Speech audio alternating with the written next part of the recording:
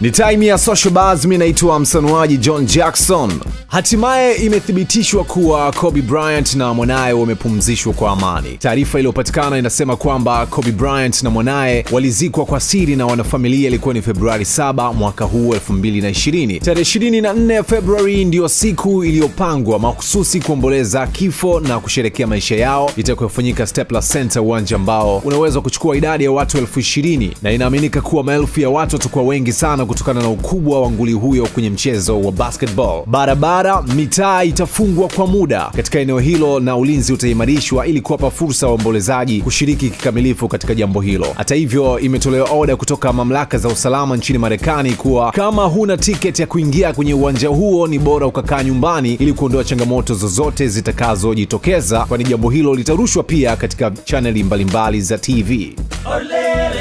YJ ni moja ya msanii anayefanya poa kwa sasa kwenye game ya Bongo Flavor na mkojo wake mpya unaitwa Achia Remix. Amefanya na Stamina pamoja na Nay wa Mitego, ngoma ambayo inampa mashavu pia Mtanzania Mbwana Samata anayekipiga kwenye club ya Aston Villa pande fulani za Uingereza. YJ leo amefunguka mipango yake kwa mwaka 2020. Mipango yangu ni mikubwa sana, nategemea kuachia project nyingi sana ambazo ni collab za kimataifa ambazo nikiziachia watajua YJ ni nani, YJ anafanya kitu gani.